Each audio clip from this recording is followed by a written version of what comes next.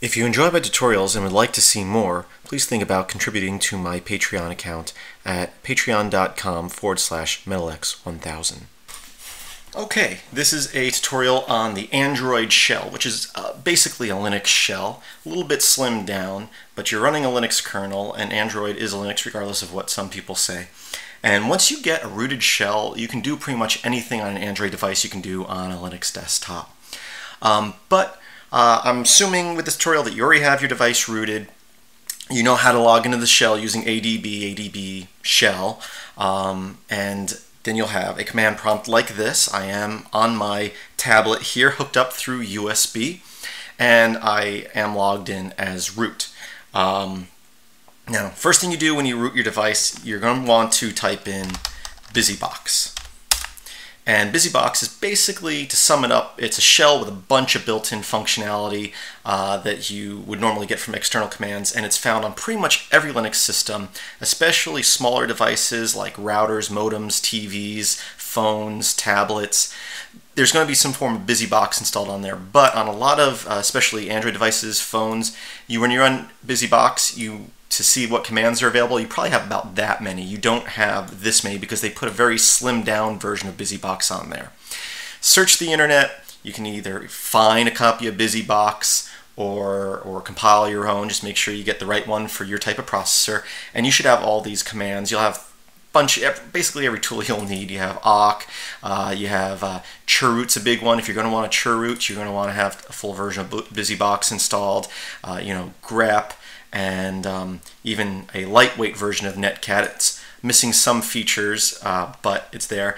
Now, when you first do this, some of these things you might try to run, like if I type in IV there, IV starts up, but you may not have that installed. And so you can install BusyBox so it links things. Otherwise, if you just copy the binary over, you might have to type in BusyBox and then the command. And if those commands are already on the system, you might still need to type BusyBox. So here's a quick example of that. I'm in my root directory. If I type in ls, I can see a list of files. If I type in ls l-lha, and the A is for human readable, I hit enter, it says aborting. I don't know what -a means, but if I type BusyBox first, it does work, and you can see things are color-coded in the version of BusyBox. So if you try to run a command that is installed and it isn't working like you think it should, try putting the word BusyBox before it, because you may not just have things linked that way. Another example would be like df, which shows you your partitions and their usage, and you can do -h, which I like to, which again will make it human readable, but it gives you that error, same thing, it doesn't know how to use that. But if I type in BusyBox df-h, it's going to use the df that is in BusyBox, and there you go, we get a human readable. Actually, it looks like the default one does by default give you human readable here, but that's not usually the case. But you can see that they are definitely two different versions of df, the regular one that's installed to the system and the one that's embedded in BusyBox. That's enough about BusyBox. You definitely want to look into BusyBox more if you're going to be working with any type of ARM devices that run Linux. Now, more into actual Android commands. So I'm going to clear the screen here real quick. First thing we're going to look at is PM, which is Android's package manager. Think of it as like, not really aptitude, but more the, here, let's type in BusyBox. You can see right here, dpkg, which is for Debian, it's for installing packages. PM's kind of like that for Android. If you just type PM, it shows you a list of all the commands and options for that command. And so let's say we want to see a list of all the installed packages, all the installed APK files on the computer, on the device. I can type in PM list, and I'll say packages. And it will list all the packages that are installed, but it's showing the name of the program itself, the package, not the actual APK. If you're wondering where and what the APK for certain programs are called, same command, PM list packages, and do a -f. And now it's showing the same thing and the associated files. That's what the F stands for there. So like here is a .com. So this is the name of the program here, and this is the APK file. Most APK files are either under your system app folder or your data app folder, depending on whether, usually if it's something you installed or something that came with the device. So that's a quick look at PM, but again, if you type in PM, it will show you a lot of other things. Especially you can use it to install packages, reinstall, uninstall, disable, that sort of stuff. Don't want to spend too much time on that. How do we start a program? So I have my device right here. How do we start a program from the command line here? So again, if I do this, you might think, okay, I want to run Firefox. Okay, here, this is the name of the program. What if I just type that? No, it's not going to happen. Oh, I'll run the APK. You think that's going to happen. No, it doesn't happen. What you have to do is use the AM command, which I'm going to assume stands for Application Manager. So AM, again, if you hit enter just like PM, it gives you a little help screen with a list of how to use it, starting services, starting activities, forcing stops, that sort of stuff. So we want to start a program. So how do we find what program to start? So what I'm going to do is I am going to start up a program. So here I'll come in here to my applications and I will start up a program here that I wrote for my wife. So once that's started, it's started up, and now I can exit out of it.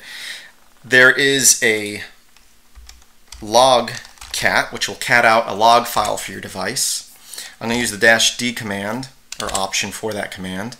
And then I'm going to grep, and again, depending on your system, you might have to type in busybox grep for this to work, all depending on how your system's set up. And the name of the package. Oh, right, before I do that, I need to know the name of the package. So I can use PM, or since I am running it, I can see right here that it is a PhoneGap. I used PhoneGap for it to create that application, which I've done tutorials on in the past. What I'm going to do here is, again, I'm going to say log. So I can, again, use PS. You might have to do busybox PS to see what applications are running, or I can do PM and list, whatever, like we did earlier. But I'm going to search for all PhoneGap applications. Since I've already run it, whether it's running right now or not, since I've run it since I started the device, it should be in the log file. So I'm going to say logcat -d, and I'm going to grep. Again, you might have to do busybox grep, and I'm just going to type in gap for like PhoneGap. I think that this is I'm doing this right. And then I'm going to grep for CMP. I'm going to hit enter, and you can see a few things came up. Right here, I know this is the one because it's called MK Inventory. That's what I named the application. I can see it's PhoneGap. So I know this is the name of the program, and this is the activity. So we need to know that. So I'll highlight that, and I'm going to type in AM, and I'm going to do start to start an application -n, and then what I just copied from there. So again, I'm using Linux here, so I can highlight and just center click to paste. If you're running on Windows, you might have to right click and say copy. Actually, it's you have to mark. Anyway, I'm assuming you're using Linux. Highlight, center click. Now if I hit start, you can see here that it's starting up that application. There we go. Get the screen a little brighter there. Now, AM does have options to kill applications, but I can just, like any other Linux system, say PS. I can go, okay, there it is. I can say kill all, and I can say com.phonegap.www, and we'll kill it, but we'll also kill any other applications I have running that are built with PhoneGap. And in this particular case, it restarted. Let me try killing it again. I find that sometimes Android, if you try to kill an application, it thinks it crashes and it tries to reopen it. So maybe using AM might be a better option for this, but I usually just use kill all or kill and the process ID. So let me go up and I'll start that application up again. So there we go, it's starting up. I'll type in PS. I can see right here, I know it's this one. I can take the PID and just say kill that process, and it kills it. Great. So we have that. What we've done so far, we've looked at a list of packages, how to find the name of the package and its activity so that we can start it with AM. Now there's another command. It's using AM. So I can say AM start -A this time, and I'm going to type in Android dot intent dot action dot view.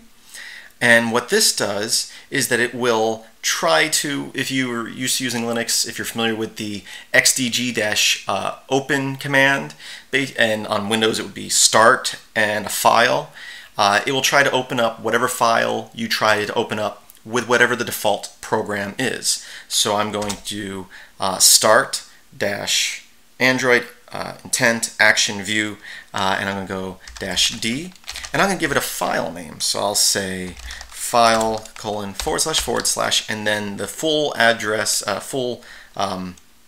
folder path for a file, and I'm going to go the amount SD card, which is actually the same as / SD card, and in my downloads folder, a file called music.mp3, and using this here and passing it that, it's going to go, okay, this is an MP3 player. What is the default application for an MP3? And it will open it up in that. Boom, my default application is VLC, so it opened up VLC and it's now playing that MP3. If I do a PS, you can see VLC here. I'm just going to say kill all and kill that, but it did open it up. It is playing the MP3 right now. Here's another example of that. Let's say you want to open up a web page. Same command as before, but instead of saying file, I'm going to say http : /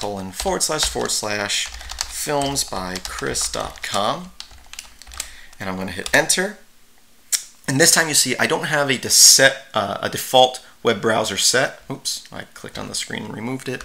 So you can see it brings up an option, what browser do I want to open it up with? I can set a default, but since I don't have a default, it brings up the options, and I can click on one of those and open it up.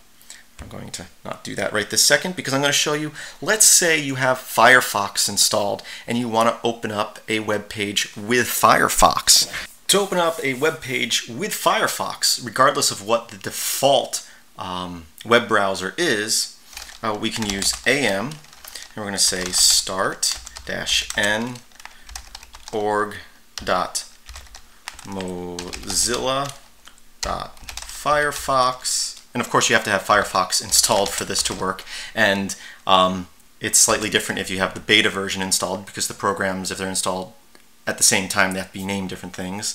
But again, AM start-n org.mozilla.firefox.app, and then the name of the website, filmsbychris.com, and this time it will bypass the default asking what browser do you want to open up, and it doesn't care what the default browser is, it's just going to open up in Firefox because that's what we're starting there. So that's Firefox there. Next we're going to look at where applications store data. So if we do cd data / data, this is a folder, and I don't know if this varies from device to device, but all my devices it seems to be here. We can list out, and you can see there's other folders in here for pretty much every application, and this is where things are stored. So for example, if I go cd in the data folder, we're going to go com.android providers.contacts. So this is something that everyone should have because this is built into Android, and I can go into databases in there. Now if I list out here, you can see there's a couple of files. They're all database files. I'm not going to show you the contents of this file because it's my contacts, so it has like my email address and pretty much all my contact information.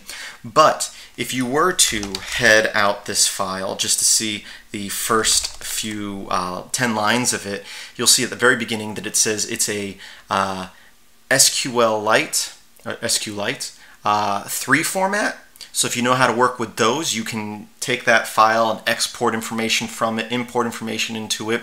If you really don't know how to work with SQL files and you want to just view the content of it, you can always use the strings command, which is built into my device here, as well as pretty much every Linux system. Something that I would go into more working with binary data, but that will show you all just the non-binary data in there, and you can grep through it using grep-a in the file.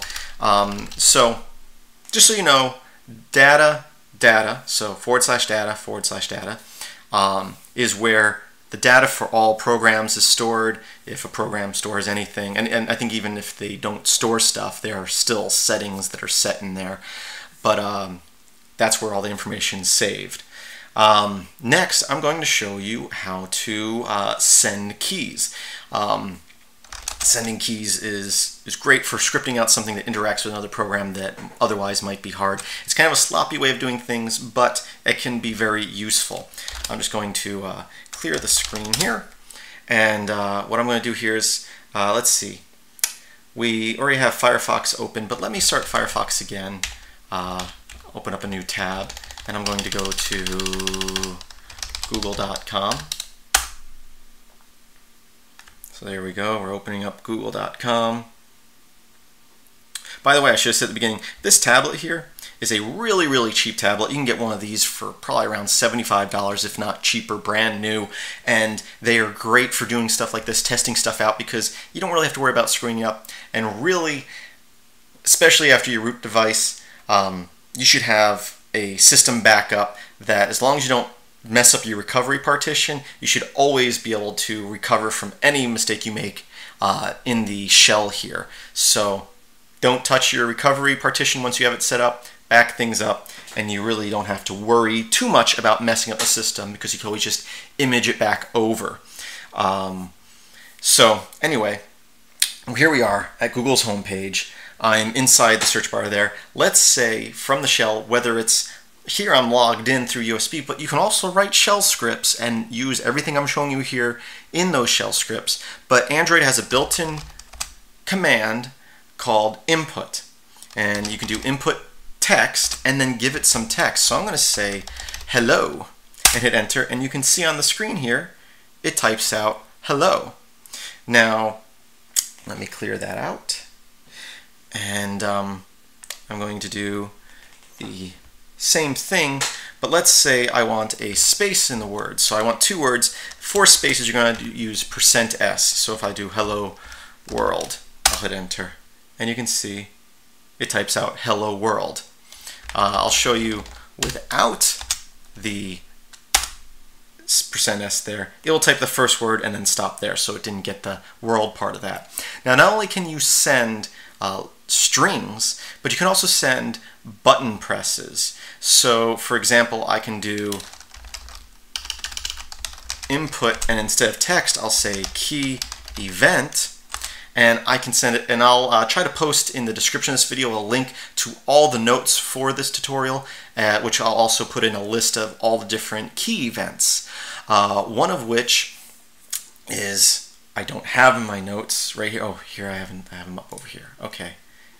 3. Okay, so key event number 3 would be like pressing the home button. So I'll send input key event 3, and I do that, and it takes me to my home screen. So again, I can open up Firefox, and by pressing key event 3, it brings me to the home. And there's key events, key codes for the menu button, home, back, power buttons. Another example would be volume buttons. So I can do key event 24, which is volume up.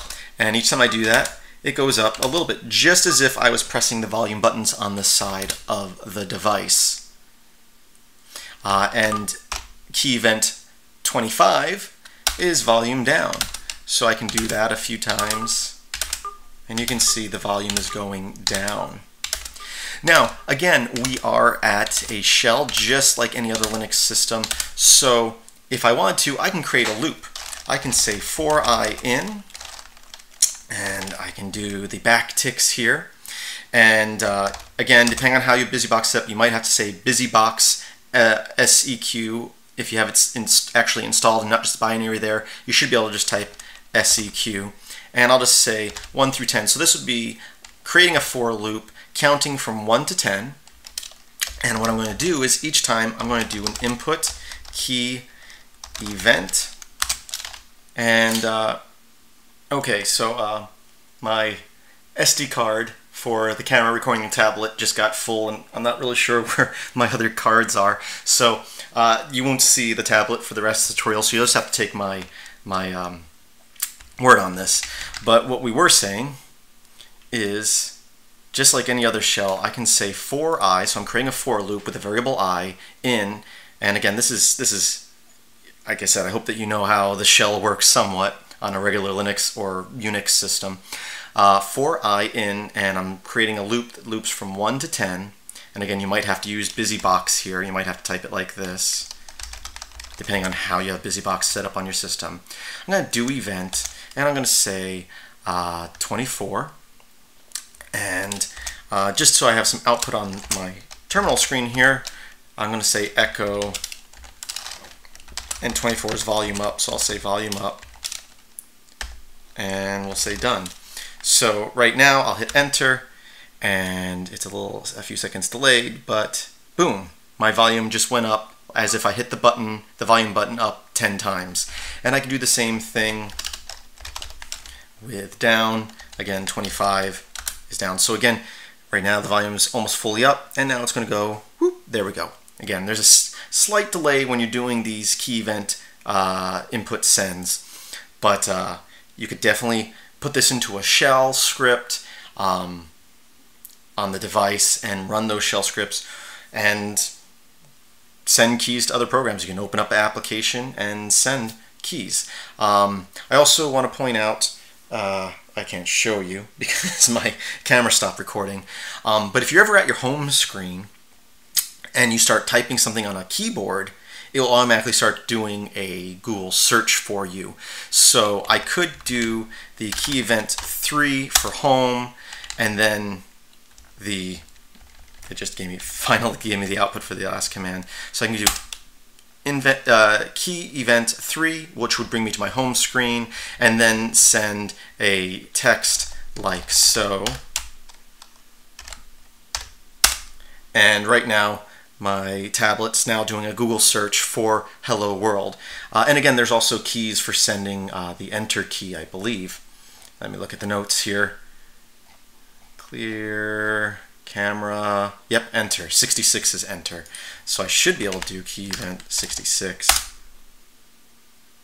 And now it's trying to open up a browser. It's asking me which browser. So yes, so you could create a shell script with these 3 commands that when that shell script's run, it would basically do a Google search for Hello World. And that's it. So that's it for this tutorial. We went over a lot, and there's still a lot you can do. Again, I tried to look specifically at Android-specific commands. Other than that, with BusyBox installed, you got a fairly powerful shell. And then if you have a Debian or other Linux distro ARM image, you can mount that and churroot into it, in which case you have a fully functional Linux operating system. Now, of course, the Linux or the Android interface doesn't support GTK or many other GUI interfaces, so a lot of your GUI applications won't run in the Android interface. But theoretically, and we'll look at this a little bit more in the coming weeks, you can kill the Android interface and start up Xorg, as well as do other things with the frame buffer device. And if you've never played with the frame buffer on a Linux system, you can have lots of fun with it. And so those are things we're going to look at in the coming weeks. Again, went over a lot here. Hopefully I'll remember to put a link in the description of this video to the notes that I read to myself while I was doing this, so you'll be able to see all those commands easily. And again, I thank you for watching. Please visit filmsbychris.com. That's Chris with a K. There should be a link in the description. And as always, I hope that you have a great day. Today we're going to be looking at using Bootstrap to create ARM images for devices such as Pogo plugs or to get Debian running on your device. You could do 4 connections and speed up your download. Another option would be is sometimes servers have mirrored servers. So even though you have that original server, you may have another server here and here that you can download from. And Axel allows you to do that too. You have the same file on multiple servers,